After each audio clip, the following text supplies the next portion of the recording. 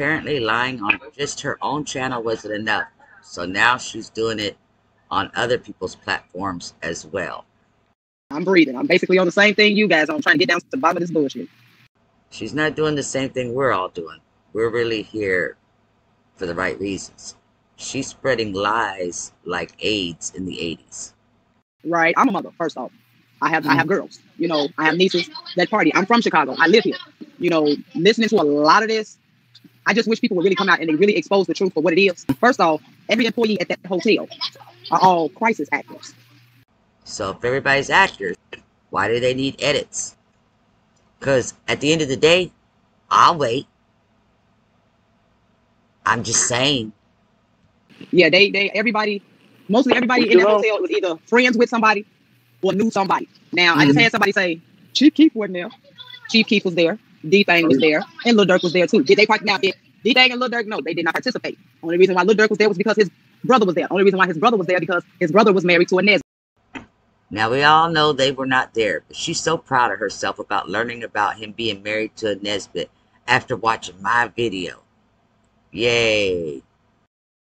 Wow. His brother was married to a Nesbitt. Everybody know D-Thang just passed away here a week ago. So yeah, he was married to a Nesbitt. That's the only reason why they were there.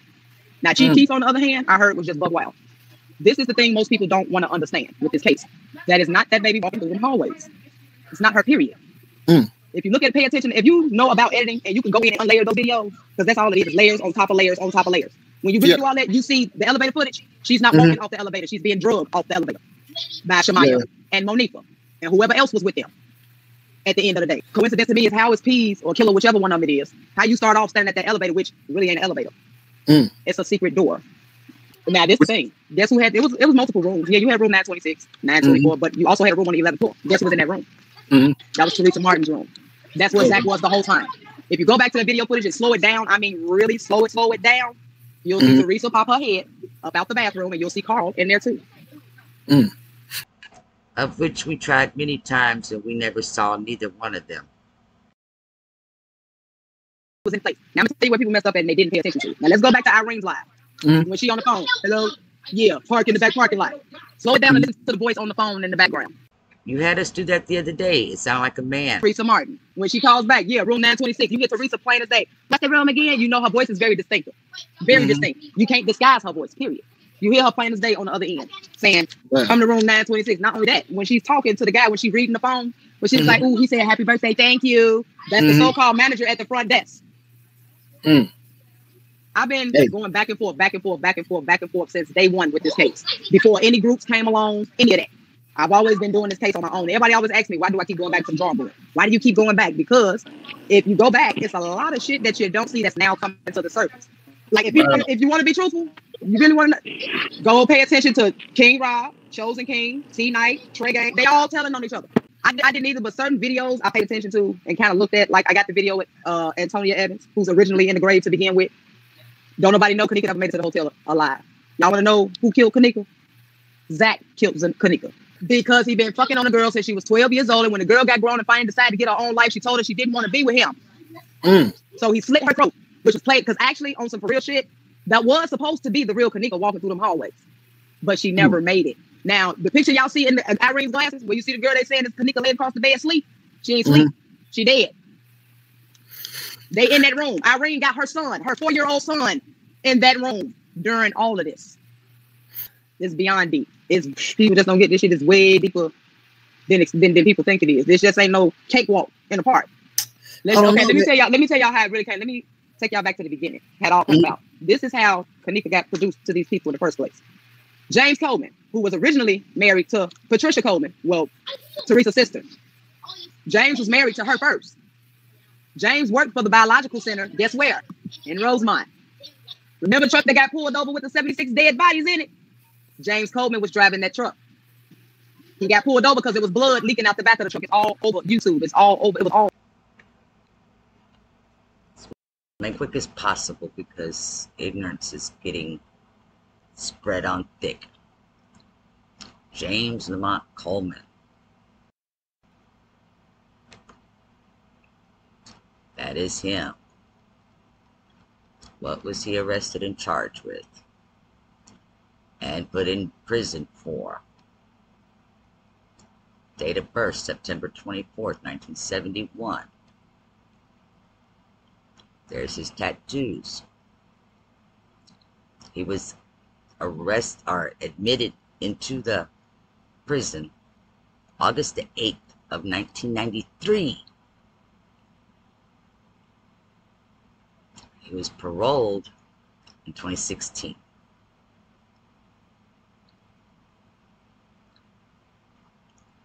He got off paper in 2019. He was charged with murder or intent to kill. 50 years. The charge came from September 20th of 1991.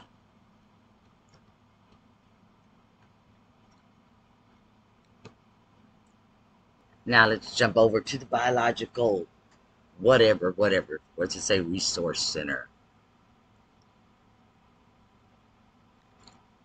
Right here. The only article, news report that you're going to find about anything leaking, any blood, anywhere with the body parts and the biological resource stuff, whatever, was at Detroit's airport.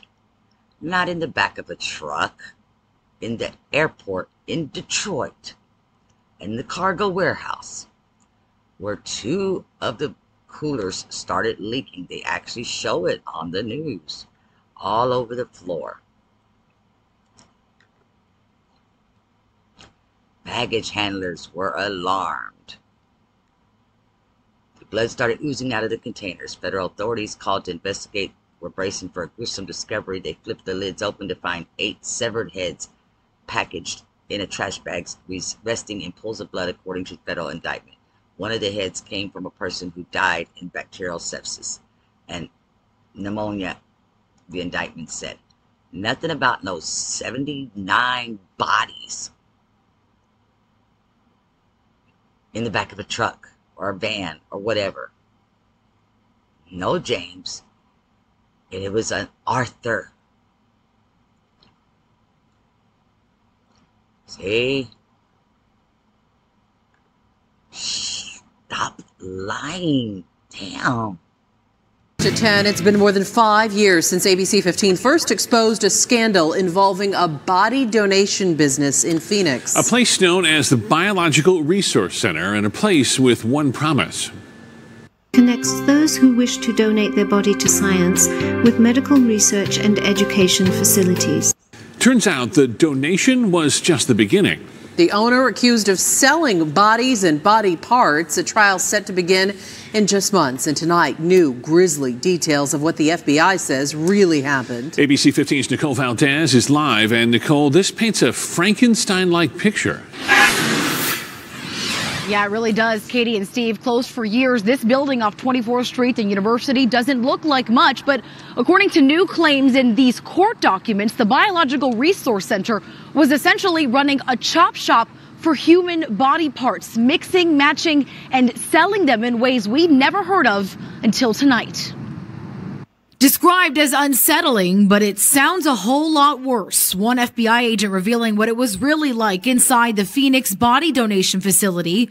In 2014, he saw everything from buckets of heads, arms, and legs to coolers filled with severed penises when the FBI raided the building. Confused and angry. That was from the same story when I clicked that link. Of a business deal that deals in human body parts shifting from Detroit to Chicago as the feds launch a new raid. And once again, hundreds of families will be left wondering if the bodies of loved ones have been bought and sold on the black market. 7 Action News investigator Jim Kirchner is here tonight with a story you'll see only on 7. Jim? Stephen and Carolyn, this case started here, according to sources, when a man named Arthur Rathburn was shipping human body parts through Metro Airport. Get this, the box leaked blood. Those cargo haulers then called for help. Why were you stockpiling hundreds of human body parts here, sir?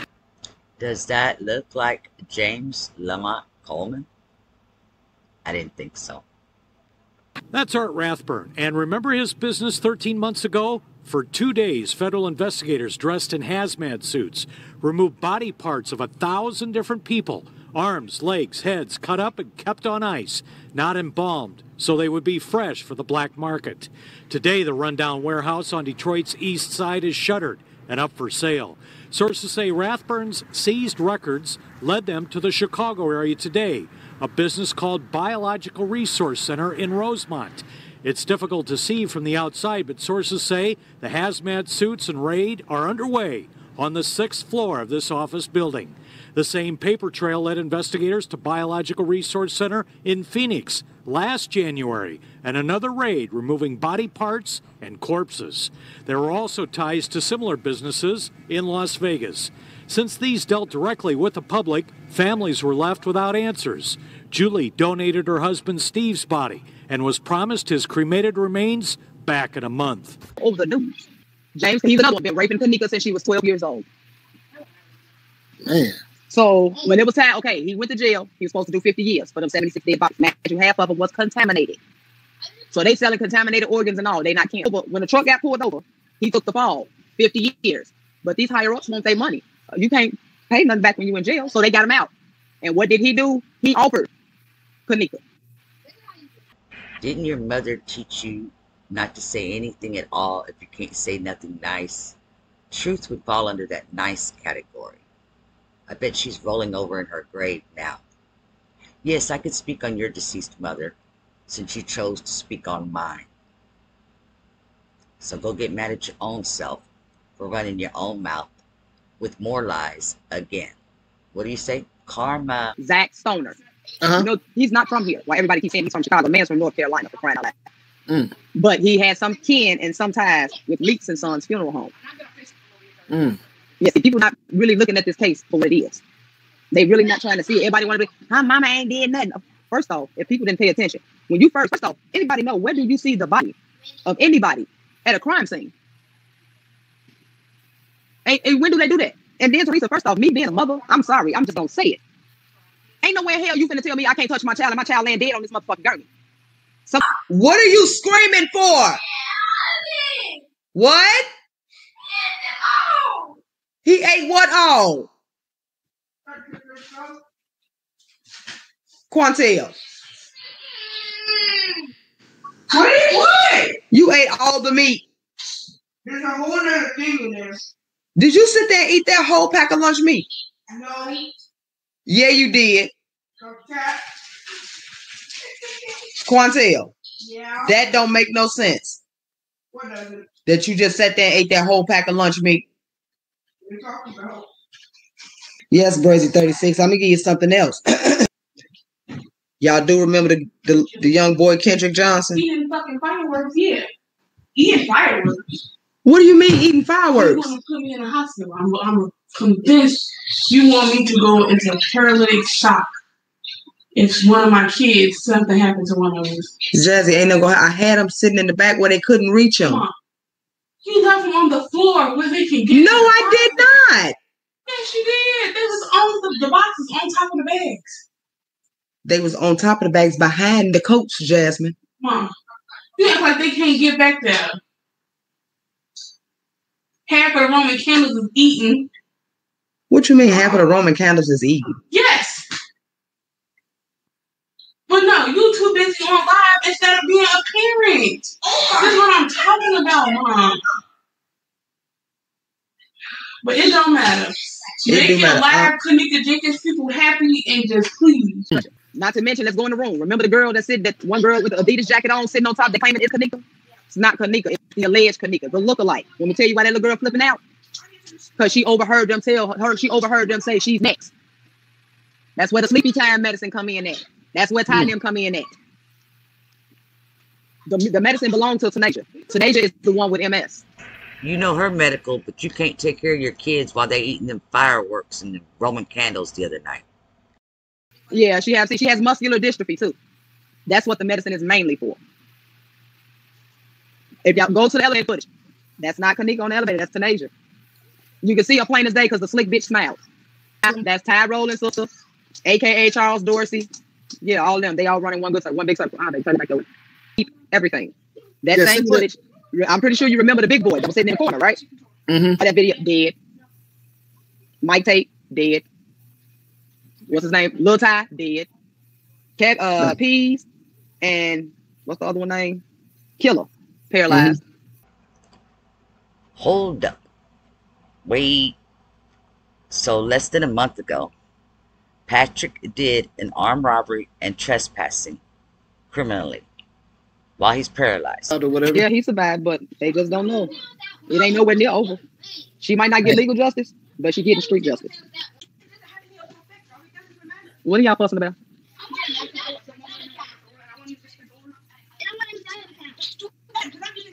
Y'all want? Excuse me, y'all want me to cut the game off?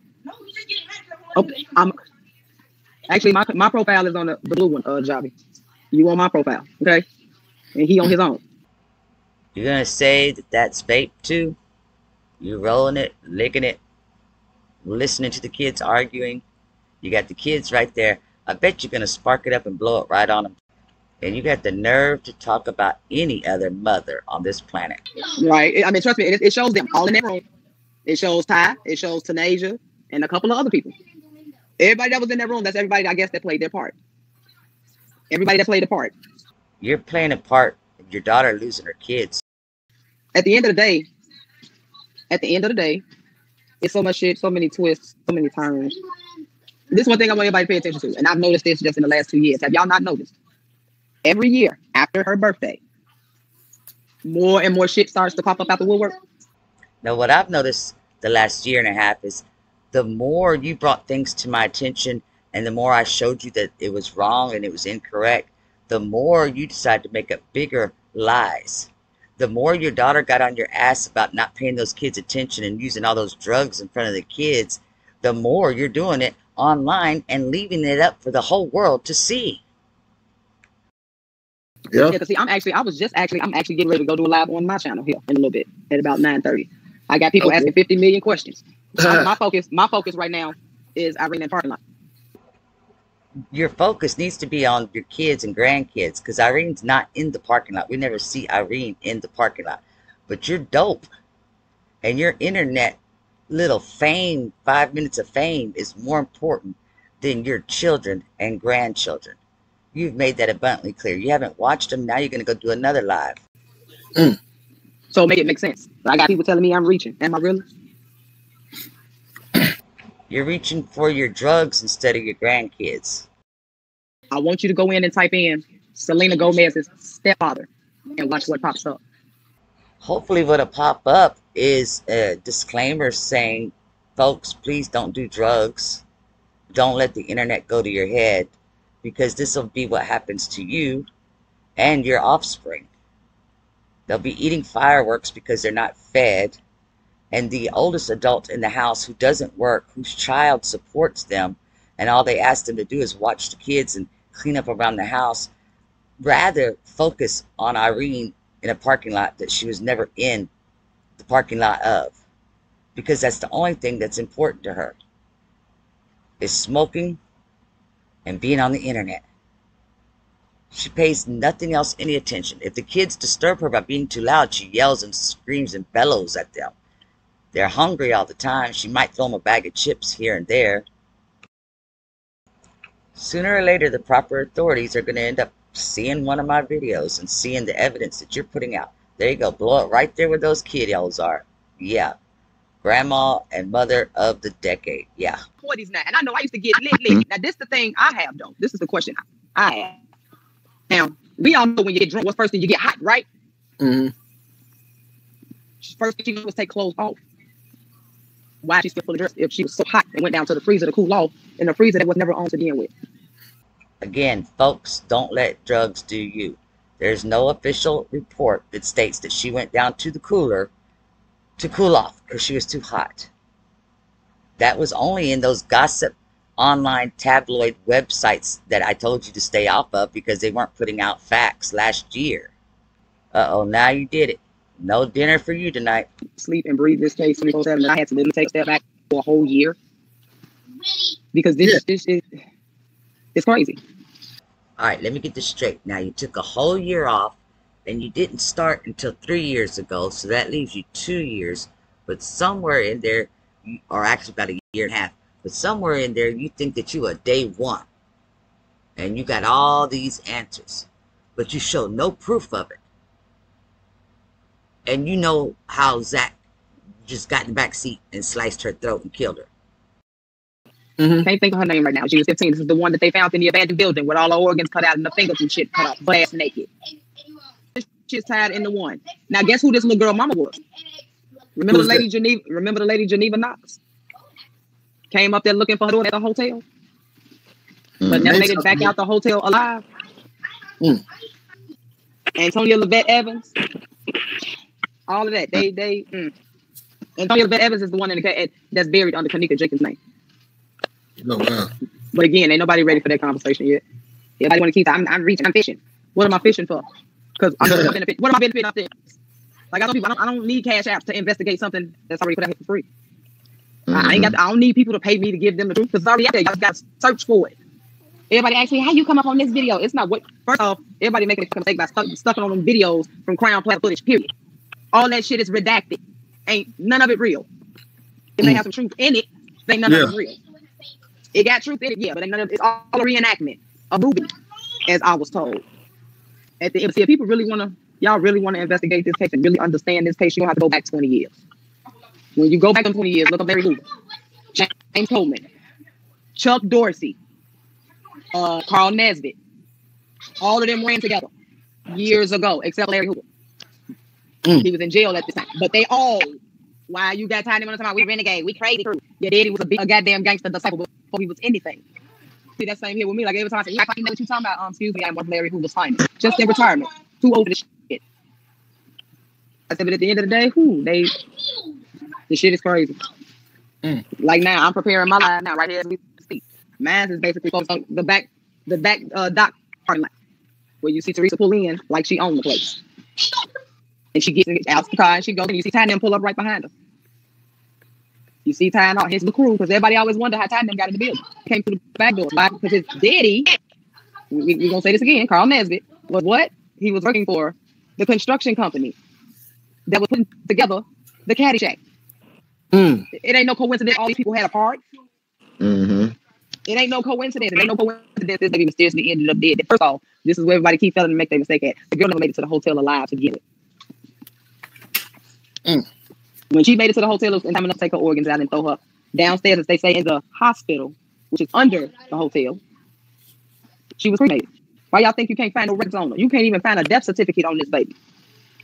And that's fucked up. Yeah, that's crazy. It's beyond crazy. And yet the mama, you can finna sue them for $50 million. How you gonna sue them for $50 million when you have a choice to label it as an accident or a murder? You chose to go with accident. That was your decision. Carl Nesbitt worked for a big construction company that worked with the housing in Chicago, not with little old remodel restaurants and hotels in Rosemont. The next time you decide to make up a whole bunch of lies, try doing some research, because you're really, really making this too easy for me. And you're right. It was her choice, because it's her child, not yours. And they're right. You're jealous because another black woman might just make it up out of the ghetto. You're jealous, period. That could be. It's only two people of that nature that would have been that party dripped out with that. One being Chief P, the other one being Lil Durk. I rest my case.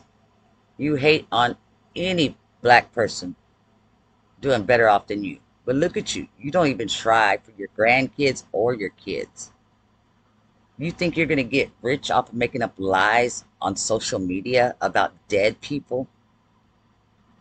As long as there's people like myself, Miss Dana, Miss Jackie, Miss Gabrielle, Shamika B, Brenda, we ain't going to let you. We shut shit down. Who shut shit down? We shut shit down.